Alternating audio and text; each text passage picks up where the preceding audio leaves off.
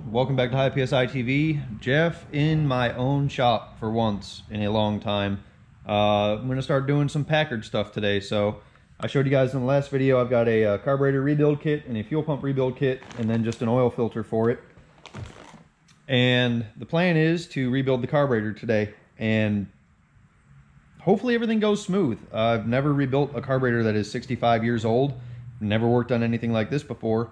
So luckily I have the service manual in case I forget how something goes together. But basically what I'm going to do is just take it apart piece by piece and lay it in order on the table, clean it and put it back together and hope that I do it right. This is the first step into getting the Packard running, which is my goal hopefully in the next couple of weeks, is to get it running just so that I know the engine's in good shape. For those of you who haven't seen it before, that is the Packard. It's a 53 Packard Cavalier. And yeah, so it's been sitting for a long time. It's going to need a little bit of work as far as mechanics go. The brakes don't work, but like I said, getting it running, step number one. So this is just going to be like a time-lapse kind of thing, and I'll stop every once in a while and show you guys what I'm doing and try to figure out how this all works. It's a pretty complex carburetor. Things were a little bit more confusing back then. If you put a Holley double pumper in front of me, I can take it apart and put it right back together, cleaned and ready to go. But this is going to be interesting. A lot of flathead screws. Hopefully everything comes apart like it's supposed to. But without further ado, let's get busy.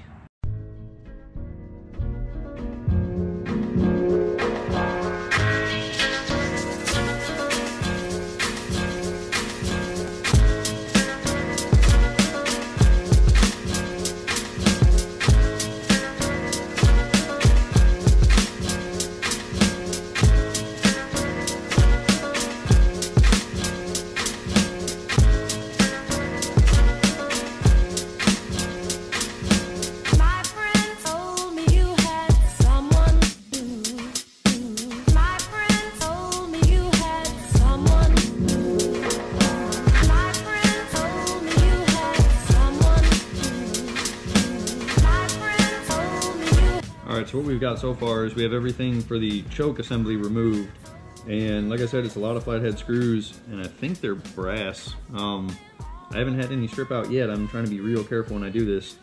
So basically how this is going to work is the carburetor comes apart this way, and then where a Holley would take it apart this way. So the next thing I have to do is there's a filter here, and then they call this the filter housing, and then you pull the main body off of it. So I'll let the time-lapse run while I do that.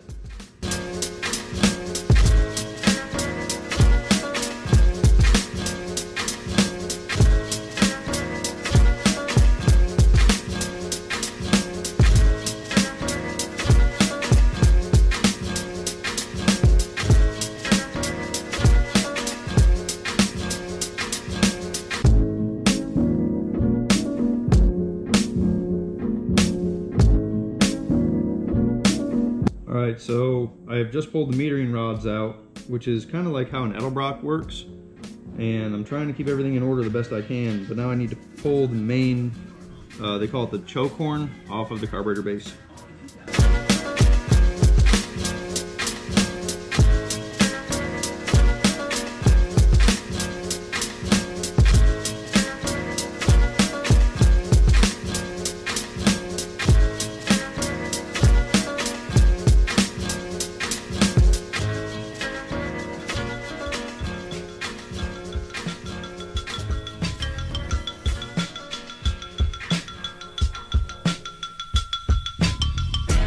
Alright, so we've got all 16 screws removed from the top of the carburetor.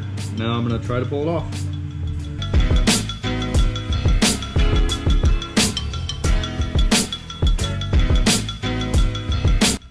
Alright, so after much fighting, I finally got the air horn assembly to dislodge itself from the base of the carburetor. And you can see, this is kind of funny looking. These are all your floats here. They actually attach to the air horn. And yeah, so what I was having problems with was this plunger right here, which looks like it finally came unhooked. Now that I can see how it works, I know how I should have taken it apart.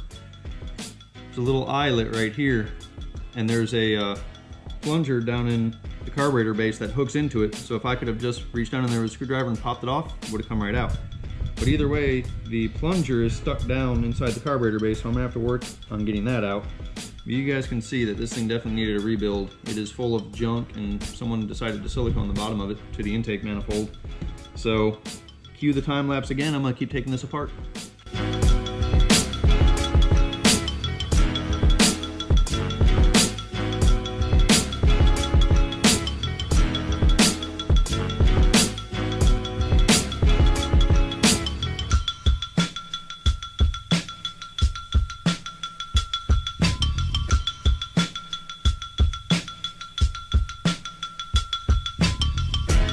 Alright guys, so still working on the disassembly. What I'm doing right now is pulling out the jets, and there's 8 of them. From what I can tell, they call them a different kind of jet, but that's what the primary jets look like. There's 4 of those. And then this is what the secondary jet looks like. There's 4 of those. So, like I said before, a real complex carburetor. Probably would have been easier for me to just put a Holley on this thing, because I know how to work on them. But in the interest of keeping it all original, this is what we're going with. So I'm going to take out these last 2 jets, and then hopefully I can separate the main body into 2 halves.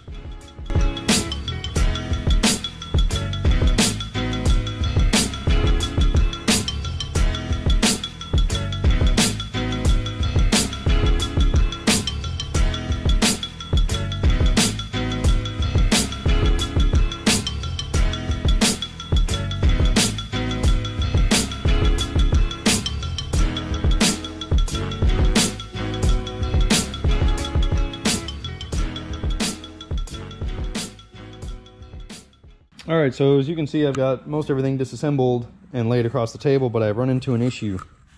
There is a plunger in there with a spring under it, and it's for the accelerator pump. And when I was trying to pull it out, I broke this piece off of it, which is no bueno. I can fix this, I think, but now I have nothing to grab that guy way down there. And I tried blowing air from the back side of it, but when that tab broke off, it's not airtight sealed anymore. So what I'm going to do is get a little brush, and I'm going to kind of ream the hole out and see if I can get that plunger to move up and down a little bit more freely. So this is what happens when you work on 65-year-old stuff. And like I said, most of this will be time-lapse, but what I'm also going to do is I'm going to go to like AutoZone and get a bucket, and I'm going to fill it full of lacquer thinner and soak a lot of this stuff. Because I don't think me scrubbing it with brake clean is going to be enough. It needs to soak for a couple hours just to get everything clean. So this might be a 2-day project for me, but you guys will all see it in the same video. So I'm going to start messing with this thing, and we'll catch up with you guys in a minute. Alright, it is now day 2 of carburetor disassembly, and I am still unable to get the plunger out of there. So what I did is I went to the auto parts store, and I bought Chem Dip carburetor parts cleaner. And basically, I guess it's some pretty nasty stuff, but there's a little basket in the 1-gallon container that hopefully I can put this in, loosen up all the crap, and get that plunger out of there. But in the meantime, while that soaks, I'm going to go outside and steal a carburetor off of one of the other cars. And honestly, I don't even know if they have carbs on them.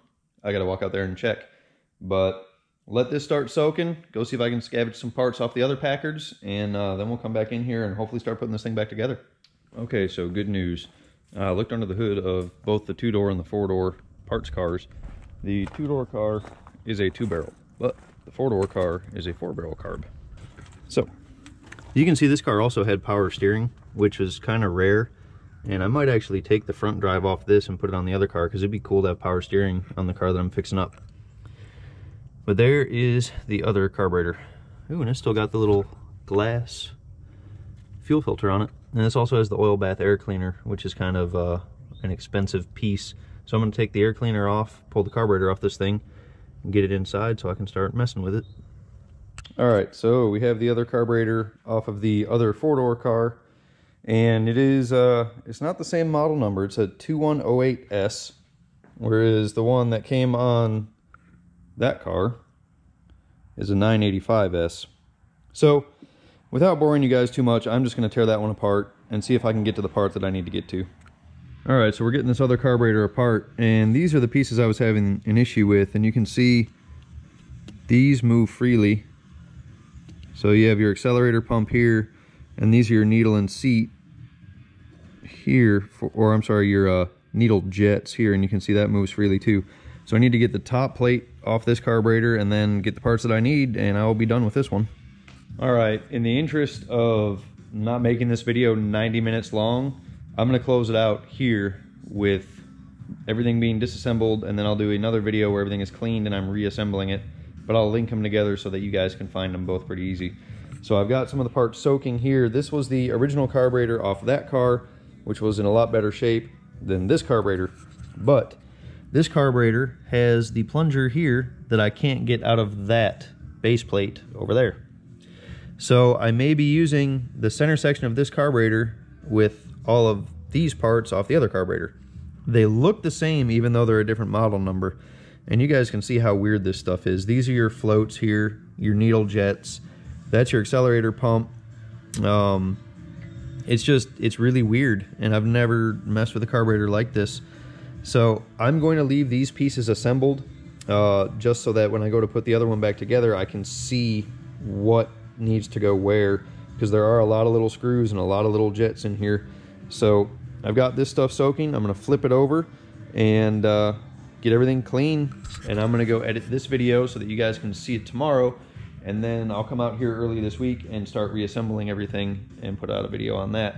I am going to the track today, so excited. It's cold. Notice I'm in a hoodie.